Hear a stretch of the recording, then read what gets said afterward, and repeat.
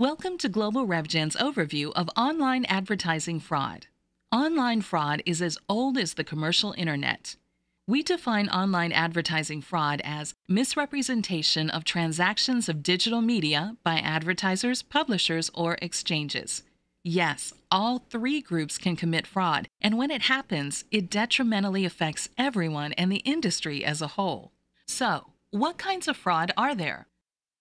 Click fraud. Click fraud occurs when clicks are generated by bots or by humans who have no intent of honestly interacting with the advertising. Click fraud is the most prevalent type of online advertising fraud. Banner fraud. This type of fraud can come in multiple forms. Banner ads can be squeezed into a single pixel, which makes them invisible to human users, or can be served at the correct size but layered behind other ads or content, again rendering them useless. Conversion fraud. Conversion fraud occurs when a conversion is produced by a bot, a human with malicious intent, or when credit for a conversion is wrongly attributed. In a process often referred to as cookie bombing, fraudsters can unjustly claim credit for conversions they did not generate. Nasty bots or humans can also generate individual conversions for their own gain, including credit card fraud, which is hard to pick up until well after the fact.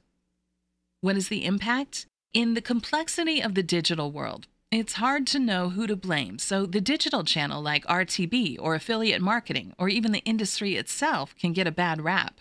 The positive impact is that fraud forces the innovation of more effective and advanced anti-fraud measures. Fraud is concerning for advertisers, and it can cause roadblocks unless clear strategies are in place to stop or minimize it. Is there a solution? We live in a world where a bank ad can be served on a porn site through an ad exchange operated by Google, so we can be certain that fraud will never be 100% removed from digital marketing. But we can take steps against it and use technologies and media buying methodologies that reduce the chances of fraud while minimizing the cost of anti-fraud implementation to the advertiser. Advertisers have a responsibility to inhibit fraud at the point of conversion and ensure fair attribution.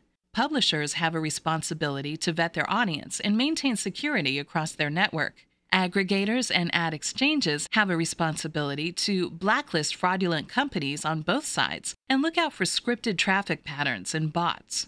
And finally, agencies like us have a responsibility to provide solid advice around the existence, realities, and protective measures around online advertising fraud.